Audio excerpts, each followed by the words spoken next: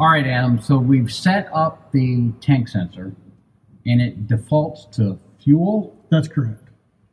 How do we change it to another fluid type, let's say freshwater, wastewater, and show that on our plotter page? Okay, so you know how we connected that fluid level calibration wire to ground? Mm-hmm. So we're going to do that again. So we're going to connect channel 31.1, calibration enabled,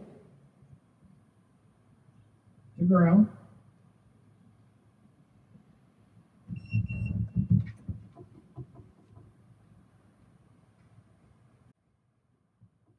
And we're going to get the Empire Bus tank sensor calibration mode activated. We're going to hit OK. Okay. Then we'll go into add another page.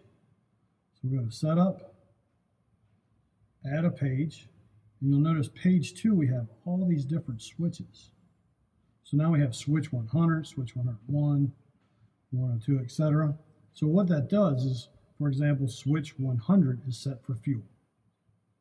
You'll notice that when I change it to 101, now we have changed the resistive tank 1 set to freshwater, and now we have a freshwater indication. In this top bar that we see on our page here, you preset as one of our data bars? That's correct. So I set that up so we could show it shifting as a different tank. So then if I went to switch number 102, that's probably going to be wastewater? That's going to be wastewater. Ah, and then switch number 103.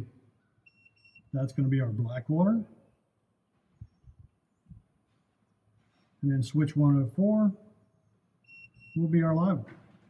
Okay. And then all working independently of each other. That's correct. And in this instance, we just have the one fluid level sensor on there, which is resistive. Yes. Right? And that's all we have. But we can do multiples. If we can do 2.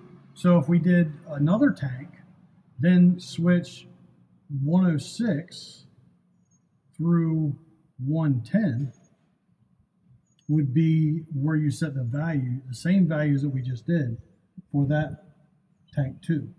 Okay, so if I had a port and a starboard fuel tank, that's where I would start on 106? That's correct, for your other tank. For your starboard fuel That's tank. correct. And now they would work independently, but they both have those tank sensors. That's correct. Perfect. Well, thanks, Adam. We appreciate it. Thanks, John.